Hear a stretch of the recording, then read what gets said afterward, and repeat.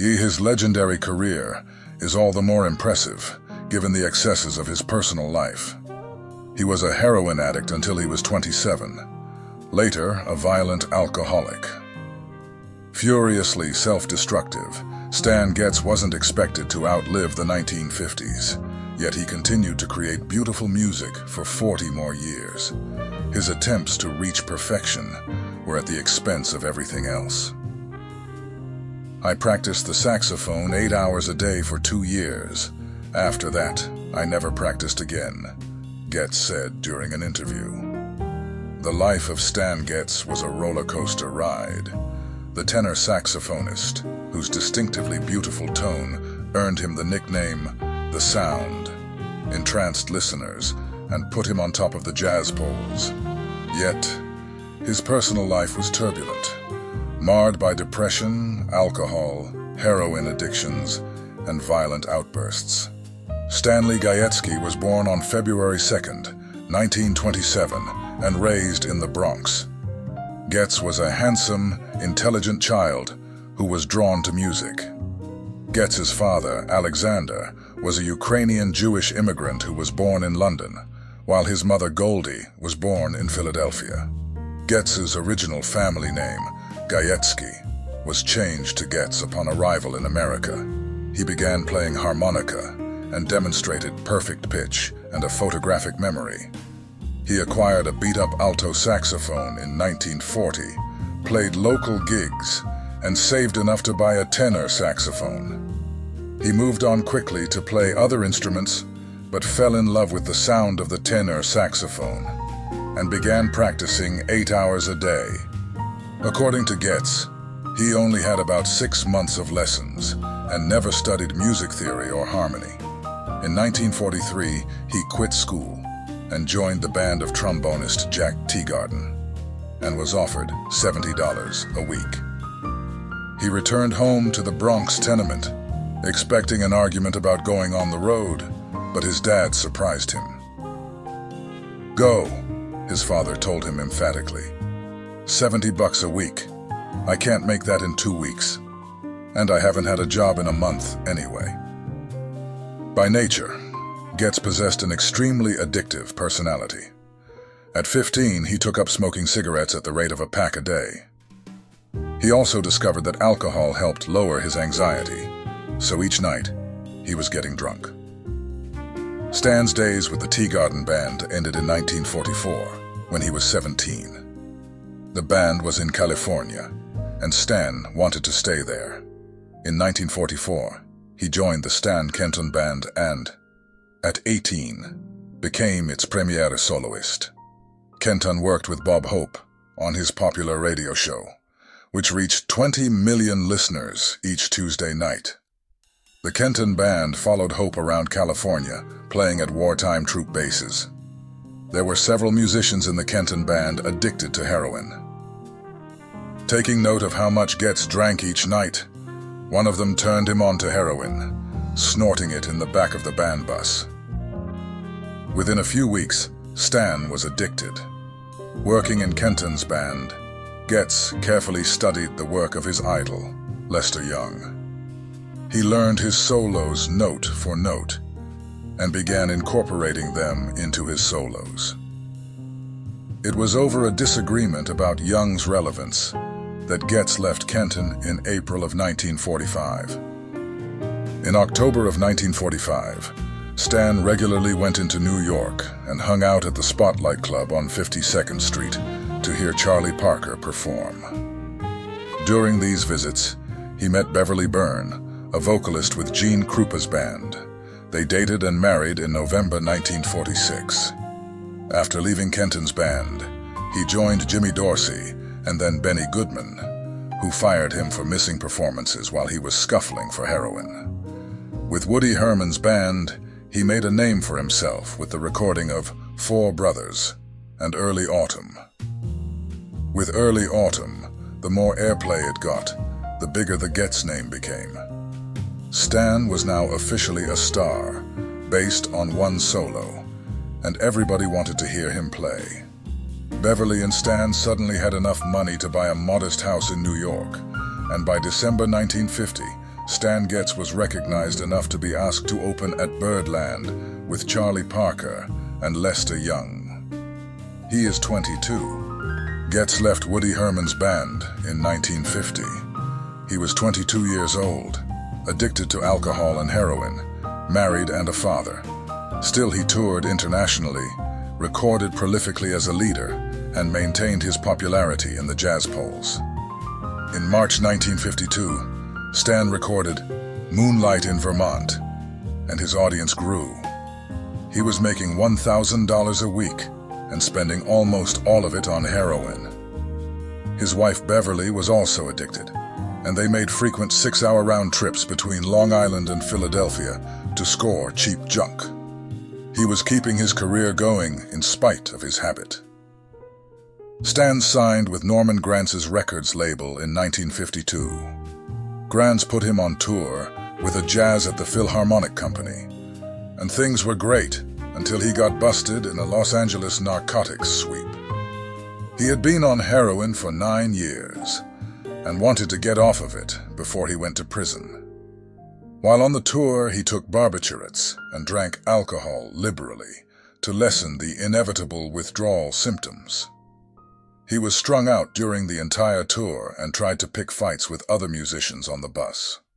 Locked in his room, desperate and ashamed, Stan tried to kill himself by swallowing a fistful of barbiturates. He was rushed to the hospital where doctors were able to save his life. In 1953, he was arrested again on a narcotics charge and spent a few months in jail. But he continued to maintain an impressive musical career. Within 36 hours of his release, he was performing on stage with Chet Baker in Los Angeles. Only 3 days later, he was playing an all-star concert before another California crowd of 6,000 and received a thunderous ovation when he arrived on stage.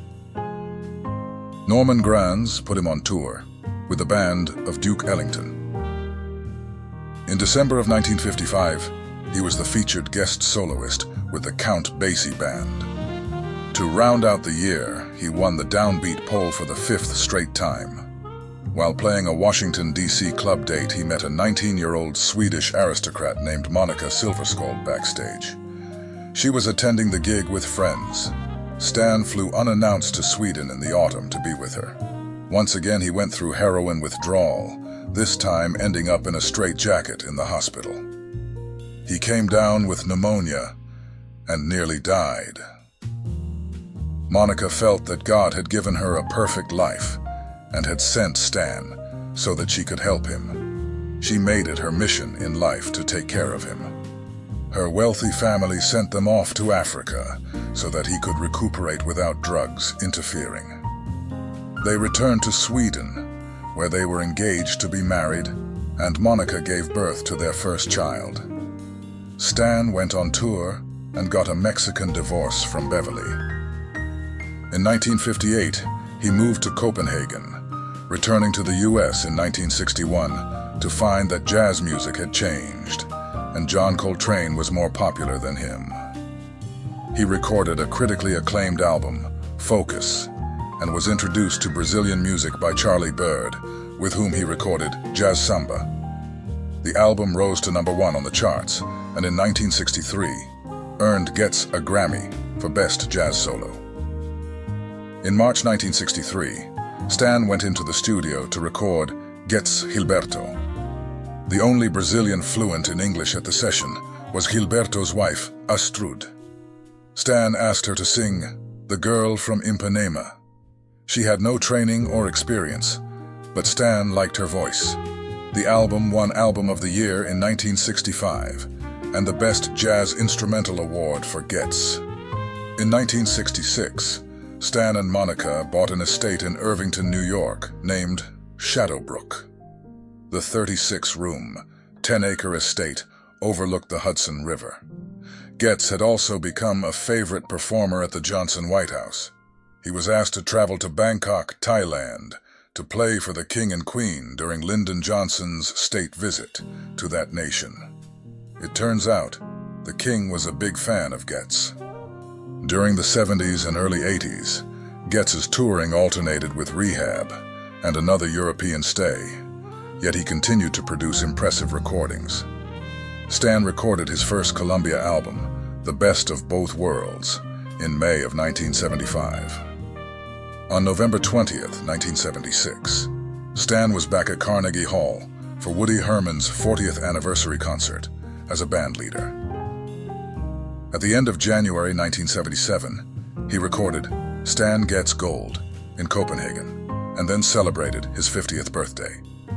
While Stan was living in Europe, another musical revolution had occurred in the US, the rise of modal jazz, as played by Miles Davis and John Coltrane. It didn't elude him that while he was helping Swedish musicians play swing and bebop, the Americans were building a new musical venture and selling records.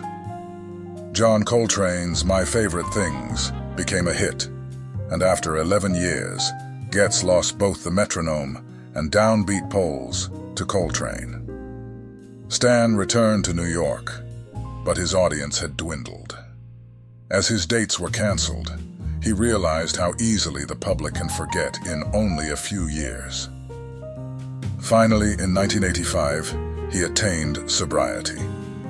Stan left for a tour of India and Australia, where he was an undisputed star in the press.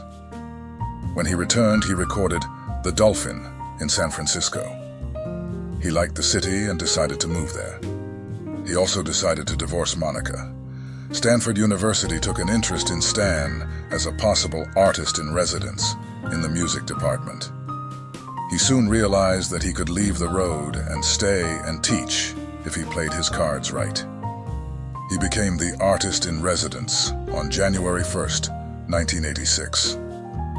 His schedule required him to teach 6 hours a week. He once said, "I never thought of it as an art. It was just work that I loved. Not just work, but work that I loved. I loved it so much I would play it if nobody listened to it." On July 1st, 1988, Stan performed at a memorial concert for Buddy Rich at Carnegie Hall. After returning west, he was informed that he had liver cancer. Stan flew to Copenhagen in February of the following year. Although he was ill, he recorded People Time. Then he went on to Paris to perform, but by now Stan's playing was showing the strain of his sickness. In March 1991, he returned to Malibu and then left for a vacation in Hawaii. On his return from the trip, his health deteriorated rapidly, and he became homebound. On the morning of June 6, 1991, Stan asked to be helped to the window next to his bed so that he could gaze out at the ocean. He passed away at 5 p.m. that night. He was 64.